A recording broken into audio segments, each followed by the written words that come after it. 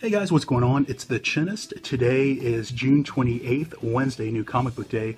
Back in town, I went to Puerto Rico for about a week. Man, great time. Thank you for all the comments about safe travels and things of that regard. So thanks guys. So I have my haul here of 20 with 18 different titles.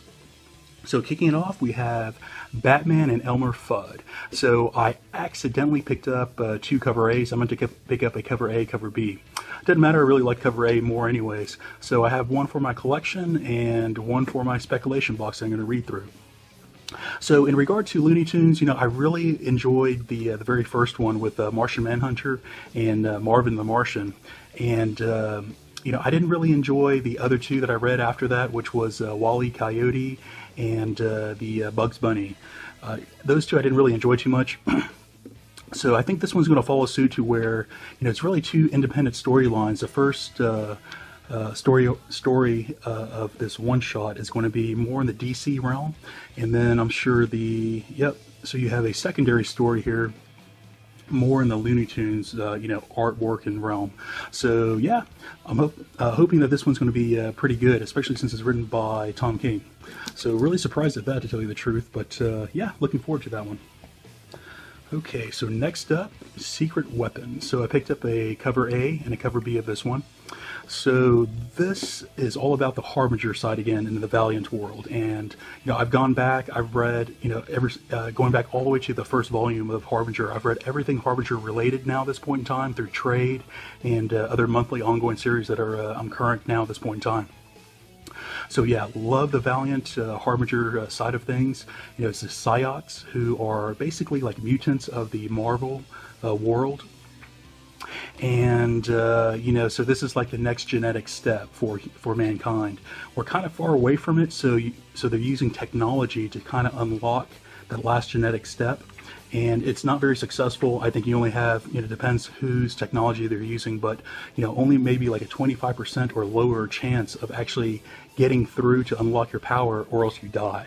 So it's a huge risk to unlock these powers. But anyways, Harada, who was the main, let's say the Magneto, the evil guy of this world, he unlocked quite a bit of Psiots, and the ones that had powers that they could use for fighting, he took them into his army, but he apparently hid all these other Psiots like all over the place. It didn't have, they had powers, but not really weaponized powers, not powers for fighting, to take control of the world. So you have Livewire, who used to be one of the henchmen for Harada. She kind of like learned, the bad ways, and she saw the light. So she went over to the Harbinger side, and now she's kind of hunting down all these Psiots who, are kind of just living out there, just kind of on their own, and looking for help. So yeah, kind of like the Morlocks in a way. So yeah, Secret Weapons. Looking forward to this storyline. Next up, The Flash. So The Flash has now become one of my most favorite superheroes at this point in time. Growing up, I didn't really like many speedsters at all, to tell you the truth. But yeah, really into The Flash. I think it was really Justice League cartoon show that led into the live action show right now that's going on.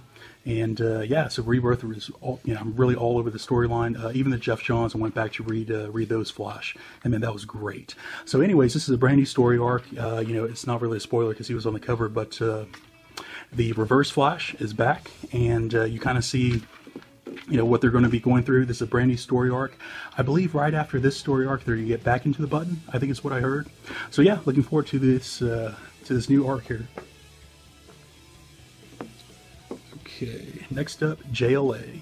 So I've been kind of on the fence. I went back and forth of, I was pretty into this this title when it first came out, and it got a little bit stale for me, and I got back into it again. So yeah, this one here, I think they went to like a savage land, type of place, and you have this guy, and I think when he came into this world, I think he has like superhuman powers. I forgot like what his powers were, but yeah, I'm really getting more interested in the characters here that I was never really in tune with. Not even Lobo. I've never really been a Lobo fan, but man, this JLA is really growing on me. So yeah, Justice League of America. Okay, Teen Titans. Love Teen Titans. You know, at this point in time, I think I like Teen Titans more than Champions. And at the beginning, I liked Champions more.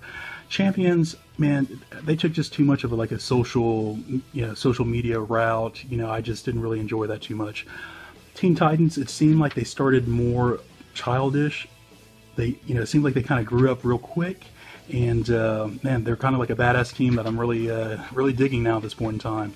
So yeah, man, great dialogue. You know, you really feel, you really get into all the characters like right away with this Teen Titans, in my opinion. They've done a great job, really kind of, letting them have their own little storylines. You see, various team members and various, various dialogues. Really getting good history between each other.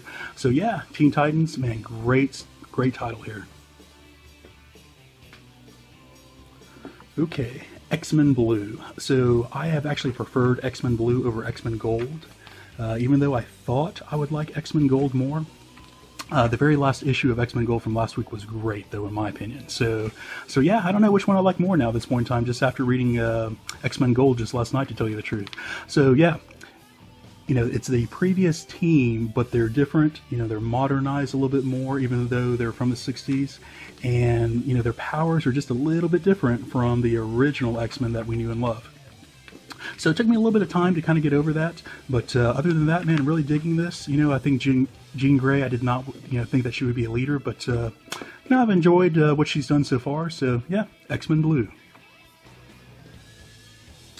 All right, Exo Manowar. Man, this was like a surprise to me. I'd never really thought that I would like Exo. Man, great storyline.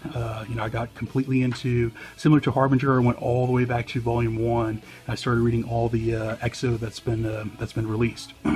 This story arc, I love the artwork here. That fantasy feel artwork to it, and great stuff. Great storyline, great artwork to complement it. Man, Eric has become one of my favorite superheroes now at this point in time, surprisingly. So yeah, Exo Manowar. Alright, I grew up playing Clue all the time. I loved any type of mystery, puzzles that you had to kind of solve. And man, I fell in love with Clue the movie. Now, I've probably seen that movie maybe 1,000 times, no joke. So yeah, really looking forward to see like what the new take is going to be here. I was curious to see if they're going to do like another 60s feel to it, or if they're going to modernize it. And I guess I can't really tell by the car itself, but yeah, really looking forward to see how they're going to, I guess, update Clue for the new generation and see where it goes. I'm really looking forward to this one. I have high expectations. Okay, Edge of Venonverse. I am not truly a Venom fan. I'll read stuff about Venom from time to time. But yeah, I picked it up really for #1. But interested in seeing where this goes. If this kind of piques my interest, I'll continue on with the rest of the Venom story arcs that are about to really get kicked off here. So yeah, Venomverse #1. I'm sorry, Edge of Venomverse. Okay, Blood Brothers. So this was, it was on my list, but it was kind of like, on the fence if I was going to pick it up. I wanted to thumb through it first. So as soon as I opened it up, I dug the artwork. It seemed like the comedy was going to be there for me, for this one. The owner of one of the LCS also recommended this one for me. So yeah, looking forward to this one. I love comedies, especially if it has good artwork to go along with it. Blood Brothers. Okay, this is Cable #2. I did not anticipate that I would be picking up this as an ongoing. But that first issue really piqued my interest. It really got me. So I went ahead and picked up this #2. I have not read Cable or, read the X-Men in a long time that had Cable in it in forever. So, I guess I kind of forgot like how good he was. I remember loving him when he came out like an X Factor and, when he was first introduced in the 90s. But, anyways, just reading through #1, I'm like, oh man, this guy's a complete badass. So yeah, I had to get through #2, see what was going to happen here. So I may be subscribing to this one, we'll see. But yeah, looking forward to this #2. Okay, Star Wars Dr. Aphra. And I think, even though it didn't say it on here, I think this one finished off Screaming Citadel story arc, I think. Part 5. So I don't know, I think this is the ending here. I wonder why they didn't say anything on the cover. Huh, interesting.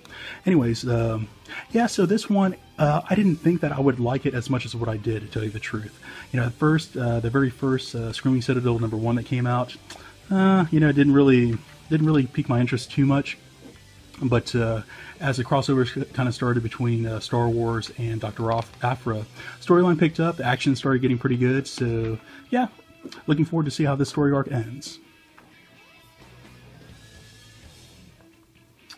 Okay, I am pretty much all into this Weapons of Mutant Destruction. I got into the Weapon X. I thought that stuff was great. So, and I also love Amadeus Cho.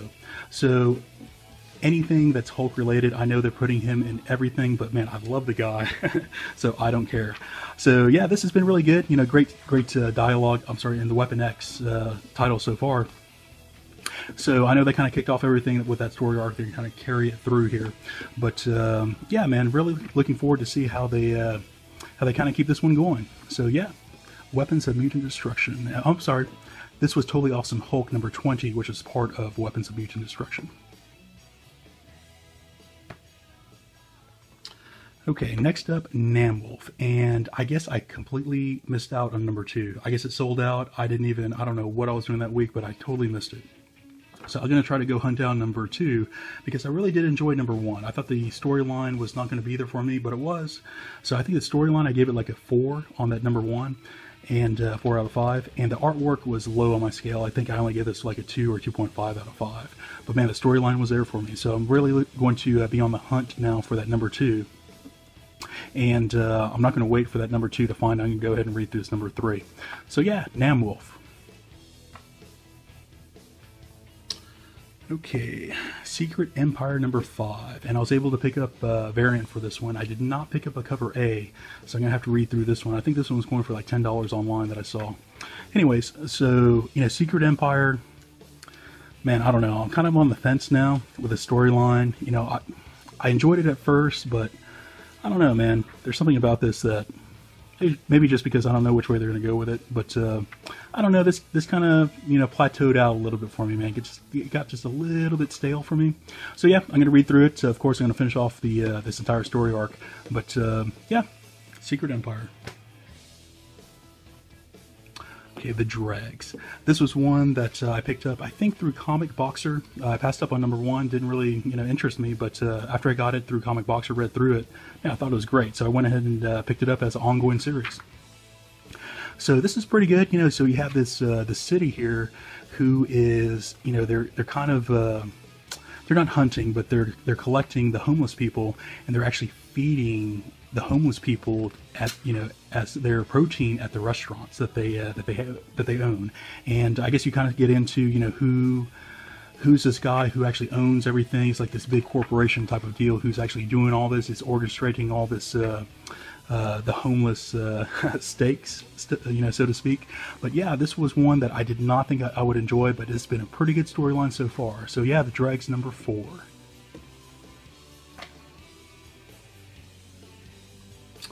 Okay, next up, Redneck. Man, this one is great. I love the storyline. I just finished, you know, this is by Donny Cates. I just finished God Country last night. That one did not finish as good as what I thought it would, to tell you the truth. You know, just a little bit disappointed at the very end of God Country. Nonetheless, it was a great series overall. So I have high expectations for this series as well. It's been good so far. So, you know, just kind of interested in seeing, you know, how many vampires are actually out there. You know, what has been their challenges throughout all these years. So yeah, looking forward to digging into this vampire world to see like how it all ticks and see what's going to go on here. So yeah, Redneck, great storyline. You know, something that's totally different that's not out there right now. Okay, last up was a free comic. I thought this was pretty funny. So this is Schick Hydrobot. So the storyline, and you know, I guess great marketing there for Schick. But I guess he's like a transformer. I assume he's an Autobot. But yeah, so he actually interacts with the Transformers that we know from the movie side of things. And man, I thought it was kind of funny, so I picked it up. So yeah, that's going to be it for this week's brand new haul. Great to be back. Guys, thanks for watching. Should you enjoy what you see here, please like and subscribe. We'll talk to you later.